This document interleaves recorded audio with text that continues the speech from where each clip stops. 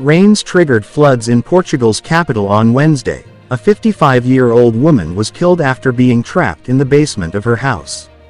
The local authorities issued red weather warnings due to the intense rainfall and the strong winds, and sharp roads and the city tunnels around the capital. Mayor Carlos Modes visited some of the flooded areas. And said that a work to build a 5-kilometer drainage tunnel will be starting soon. We experienced a phenomenon of great magnitude with more than 86 mm water between 5 a.m. and 1 a.m. We had a lot of interventions to make by midnight. We had nearly 170 simultaneous firefighter interventions, in cooperation with the municipal police and civil protection.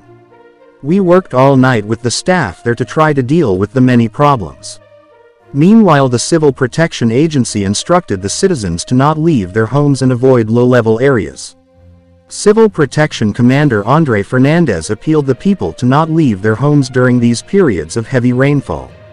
Fernandez urged the residents living in the low-lying areas to seek shelter in safe places. The water came all the way down to our knees, everything inside is ruined. All the refrigerators, nothing works. I do not know when we will be able to reopen. To top it all off, it is a holiday.